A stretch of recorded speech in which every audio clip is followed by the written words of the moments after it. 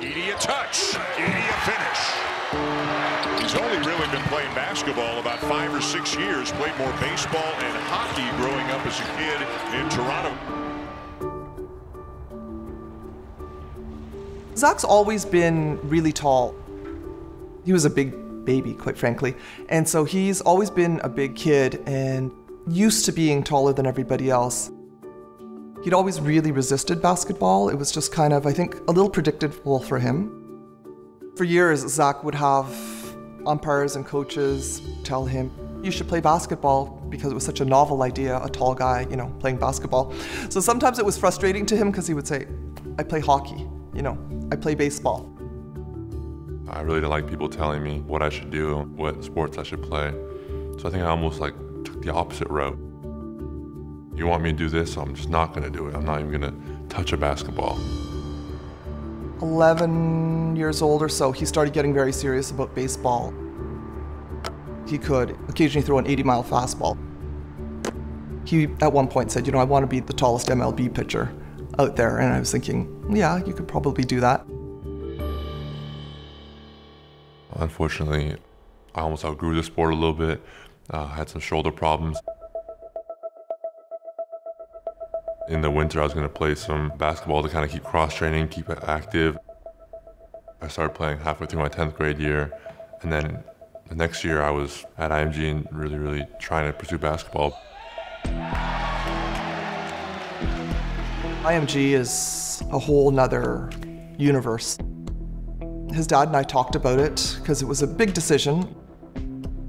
He was going to be leaving home. It was a sport that he just started. I remember Zach saying to me, I think prep school is going to be what I need to do in order to get where I want to be. There's definitely some points where I was feeling like, whoa, what am I doing here? I just started playing the sport less than a year ago, and now I'm in America pursuing it. I'm just trying to get my good understanding of the game and wait for the game to kind of slow down for me, and eventually it did. It gave him a real hunger. He was driven to try to learn everything, so he was an absolute sponge. That next year I was really doing well during my summer. And that's where I picked up offers from Purdue, Baylor, Seton Hall. All 3 of his schools were really ones I was comfortable with him going to. He called me up and he said, okay, I'm ready to, tell them my letter of intent, and it's going to be Purdue.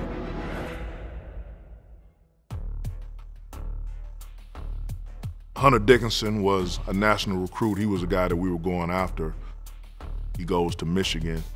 When we get Zach, so it says, okay, well, we're getting a guy with better size. If you look at it now, probably the greatest consolation prize, ever in Purdue basketball history. You could see it coming, but you still didn't know when.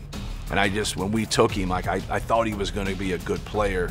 I just didn't know when he was going to be a good player. Oh, come on!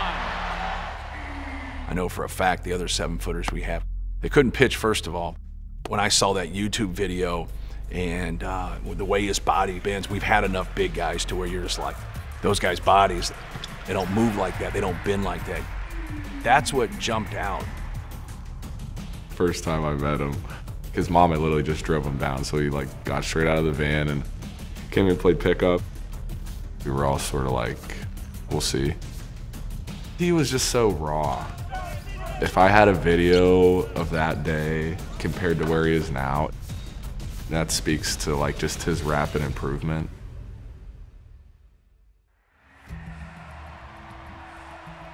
You can motivate Zach.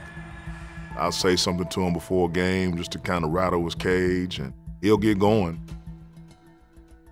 Coach B always says, whoever we're playing, he'll be like, oh, he sent you flowers today. So it's just little stuff like that. I definitely play better when I'm bothered because I think I'm more focused on playing for something. People have sort of always doubted him. People were just like, oh, he's just tall. And I think he, this year especially, was really motivated by that to sort of prove people wrong. I think it's a very ignorant take. It's like saying LeBron's only good because he's athletic. I'll see it, I'll kind of laugh at it. Our team will really, they'll get on me too. Like, oh, he's just tall, blah, blah, blah, blah. They'll say it just as much as I hear from other people because they know it kind of motivates me, they know it kind of gets under my skin. He actually has a tattoo that says Hakuna Matata. And he likes it because he says there is no problems. And that's really embodies a lot of Zach. Hakuna Matata has been my mantra for a while. I'm someone that kind of overthinks a lot of things. So kind of having this on my wrist to remind me, like, don't stress about it. Look at where you are now, where you might have thought you were going to be, and just be glad that you're in the position that you are now. Up top, Edey collects and throws it down. It would have to be a little bit beyond what I expected, like he'd be the National Player of the Year right now. He averaged 3 his senior in high school. He's obviously different. There's not a lot of guys like him out there. I think each and every night, every practice, every workout, he wants to go out and really show people what they couldn't see and what they missed out on. I'm just glad that consolation prize fell into our laps.